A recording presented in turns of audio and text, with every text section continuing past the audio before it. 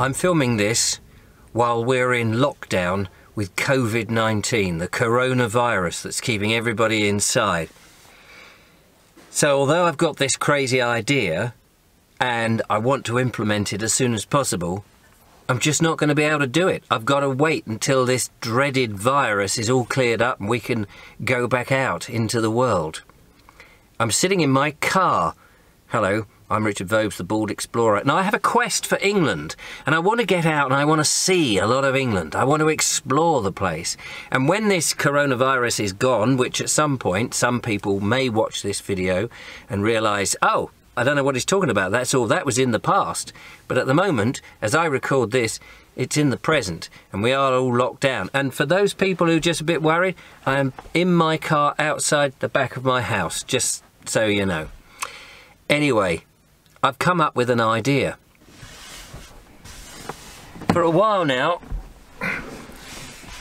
I've been trying to work out how is the best way to get around the countryside without having the extortionate costs of Airbnbs. And of course a camper van would be the perfect solution, or a tent.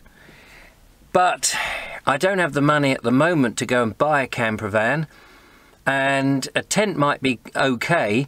It's just I do need to charge up my laptop and my batteries for the camera and my equipment when I'm out filming.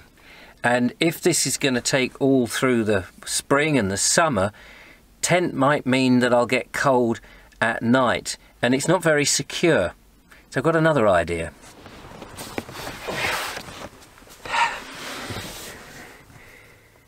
I've been thinking about my car. You see, I have worked out that I can fold down the 2 seats at the back. There's 3 seats across, but 2 of them come down. And if I put a sheet of wood down here, I can actually sleep in the car, put a little mattress on which I get on top of, and a sleeping bag or a duvet or some such thing. And I could turn my car into a camper car, into the Bald Explorer camper car. And actually, I can stretch out, and it's quite comfy, even on this bit of wood. Yeah, it's clever. You see, a car is the perfect thing. Because not only could I sleep in it, but actually you can take it all over the place pretty much. More than perhaps a camper van or a van or a caravan. Perhaps not quite as many places as a tent, but at least you can lock it and secure it, and it blends in to any other car, except of course mine's got a bit of a logo on the back.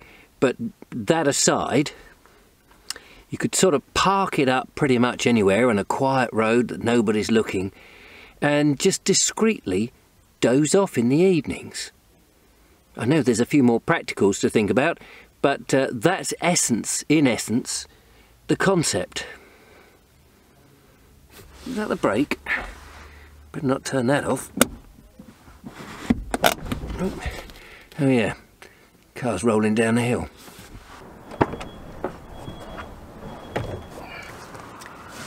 But in essence, you've got to agree, it's a good idea. As long as the police don't catch me. No, seriously, I've got to think about all the practicalities, and there's lots to think about, and I dare say there are people watching this who've done this sort of thing many, many times, or people who've been going in a camper van who will be able to help me, and I will need as much help as you can give me for ideas and suggestions for things to make this work.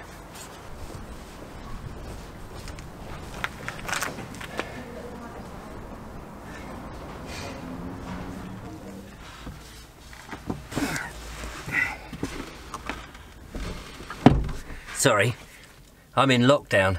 I forgot. Mustn't go outside. At least, not unnecessarily. So, yeah, I'm going to need your help.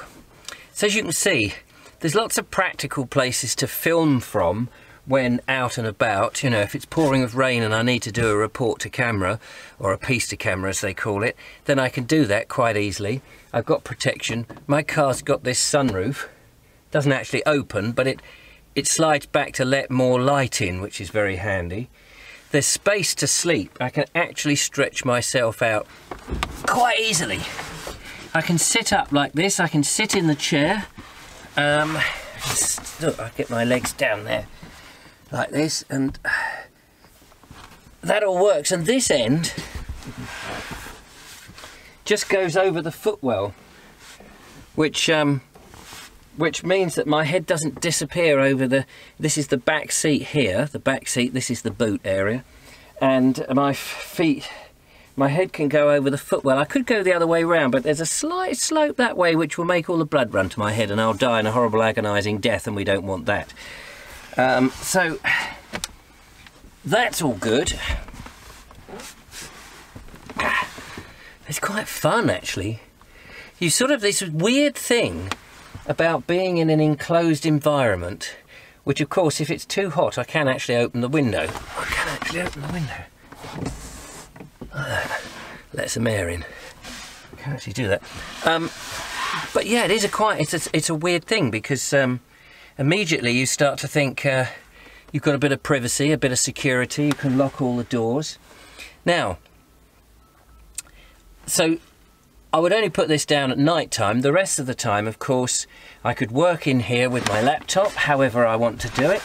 I could sit here, edit away videos, got the window open.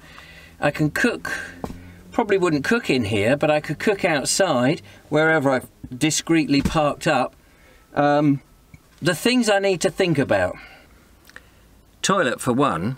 Now, I'm a bloke, so, you know, down a discreet place, one has a distinct advantage being a man, but there's also a thing that both men and women share that they have to do, perhaps once a day at the very least.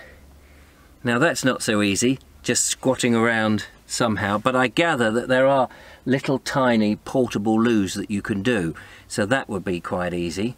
I do have an immersion hob, but that's no good because that needs to be plugged into the mains. I have a Calagas stove, so that's one thing.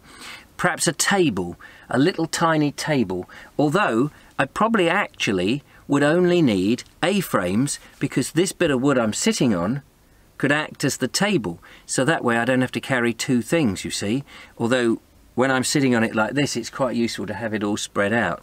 So maybe a small table. Possibly I need some solar panels. Yeah, they'd be good.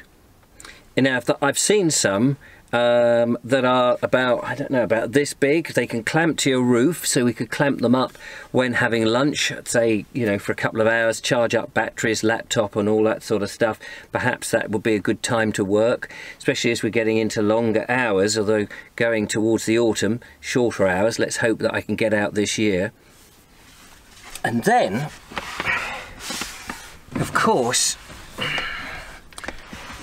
there's some blinds that would be useful around the car, so that if you are parked up there and somebody walks past and you're having a doze, nobody can look in. They'd also be useful just to hide all the stuff, which I thought I might bung in big plastic boxes, and then I can keep them on one side of the car when I'm sleeping, but the rest of the time they can come back. And if they all fitted into the boot area, I could keep them covered up and nobody would see them. It would only be the gas cylinder maybe that would be seen, but I'm thinking of a smallish gas one, not a tiny one, but an intermediate. I don't know what they are, about 11 or 9 kilo things. I've got one, but it's 19. That's a bit big. Yeah. What else do I need? Let me think. Obviously I'm going to need things like Wi-Fi. Sorry about the wobbly camera. Wi-Fi, well, I can take that on my phone. I've got 4G, and presumably when 5G comes out one will have to get that. What else do I need? Food, water, clothes. Again, they'll fit into some big plastic boxes, storage containers. That would be ideal. Maps. All of that sort of thing. Walking boots, obviously, I'll have with me, the same sort of stuff that I would normally take. Yeah, water will be an issue, but then I suppose water can be carried again in a big plastic container and fill it up before I go. I would only be going perhaps 1 night, 2 nights. I'm not thinking that I would stay several days in the same place. Washing is an issue that one would probably have to do some sort of wet wash in a bowl. That could be all right. Do that first thing in the morning. It should be fun. It really should.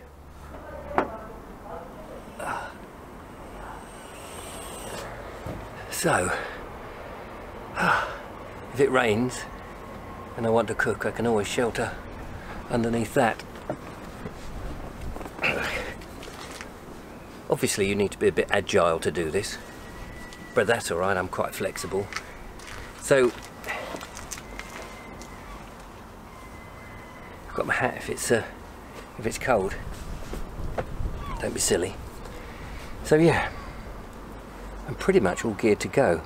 But I dare say there's lots of things I've not thought of, and I dare say that some of you will have some suggestions for me. And if you've done it before, I'd love to know, so do send me a link to any photos, pictures and that sort of thing that you've done, and what arrangements you've made to make a car into a portable hotel. It'll be great fun. Do let me know. Just need a blanket now and I can go to sleep. Thanks very much for watching. Don't forget to follow, like, subscribe, become a patron, support what I do, and let me know any advice that you've got. Thanks for watching. Night night.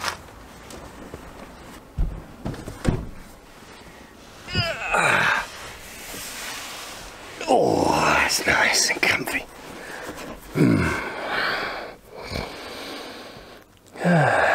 CamperCar. CamperCar. Lovely.